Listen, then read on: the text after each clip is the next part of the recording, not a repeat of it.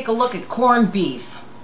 St. Patrick's Day is just around the corner and everybody's going to be cooking corned beef. Usually corned beef, cabbage, carrots, and potatoes. So what to do with it afterwards is corned beef hash. Of course, after you cook the corned beef, Reuben, I don't know which I like better, Reuben's or corned beef hash, or take off of a Reuben, which is a Reuben with coleslaw. Anyway, but I want to show you corned beef hash. It's really, really good, versatile for breakfast, good for dinner, good for any time. Anyway, so the corned beef. I have a brisket. My favorite briskets come out of Detroit, Syginsberg's corned beef. It's really good. And so all I did was put this in a pot, the flatter the better, and covered it with water to cover by barely an inch. That's it, no more. Put the seasoning pack in it, bring it to a boil, and then turn it down to a simmer. And by a simmer, I mean tiny little bubbles, like champagne bubbles coming up in your champagne glass. You probably have to monitor it, especially if you have electric heat. I'm not sure about a slow cooker because I don't use them. I like stovetop.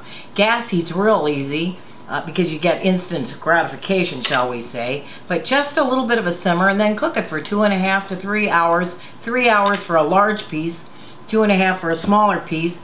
This one was smaller, so I cooked it for just 2.5. But then you want to cool it in the cooking liquid because that is going to add a lot of the flavor.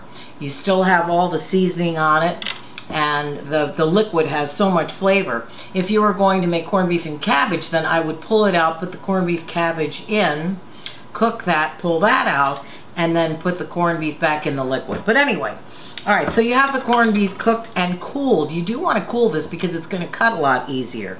Now what I'm going to do is I'm going to trim off now just a little bit of the fat. You need fat for flavor, period. That's all there is to it. But I don't really want that much for the hash. So I'm going to take my little paring knife and just trim off just, you know, down to the red meat in places where there actually is quite a bit. And then what you're going to notice is you will also be able to see the grain of the corned beef better because there is a way to cut this to keep it nice and tender. Alright, so the grain. You can tell on one side or the other, it's really obvious, and it's usually the corned beef brisket, the way it's cut, harvested, whatever, is going to be usually it's in, the grain is running towards the corner of the brisket, okay? So I can tell on both sides, the grain is running this way to this point. You can see it on this side as well. Now what you want to do is cut this cross grain. So what I'm going to do is take the knife and in about, not quite ½ inch pieces, a little bit bigger than 1/4 inch slices, which is so not what you do for Reuben's, but anyway, cut these into slices.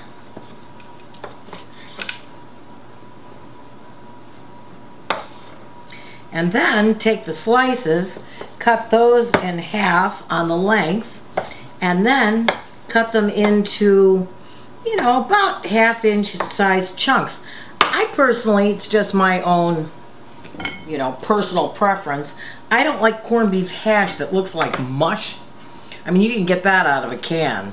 And since the corned beef is so good, you really want to taste the flavor of it, but not necessarily huge chunks. So, you know, 1/4-ish to ½ inch pieces work out really well because you can still get them in your mouth and not look barbaric eating the stuff. And then what I've done is I have taken potatoes, russet potatoes. A red skin potato works really well. The easiest way to cook them is put them in the oven for a baked potato. As soon as you can put a knife in so that they're tender, pull them out and then let them cool and then cut them in about a ½ inch piece. You want to cut that in a slightly larger piece because they will shrink in the oven. The onions the same way, but the onions you're going to cut raw. And then the potatoes are going to go back on the sheet tray that you have covered with a little bit of olive oil, and the onions on a sheet tray, and then into a 400 oven for about 15-20 minutes, or until they look like they've been pan fried, but they haven't been, and it's just so much easier. You don't have all that mess on the stove, and is it fast? Well, it's faster if you include the cleanup. So anyway, after those become nice and golden and the potatoes are a little crunchy, then we're going to add these to the corned beef and mix it up.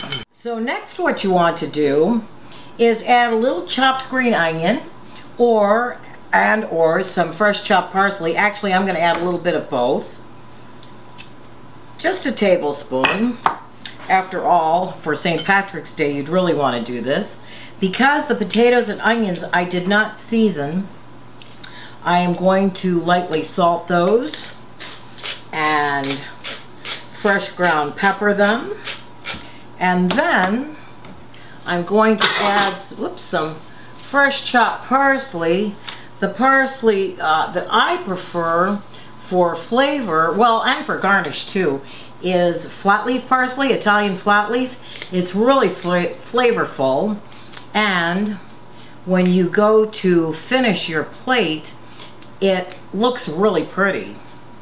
There are some really nice curly parsleys that you can find heirloom seeds for if you want to grow your own. I've had some from, I think it's D. Landreth Seed Company. Oh my God, the parsley is absolutely wonderful. Very, very flavorful.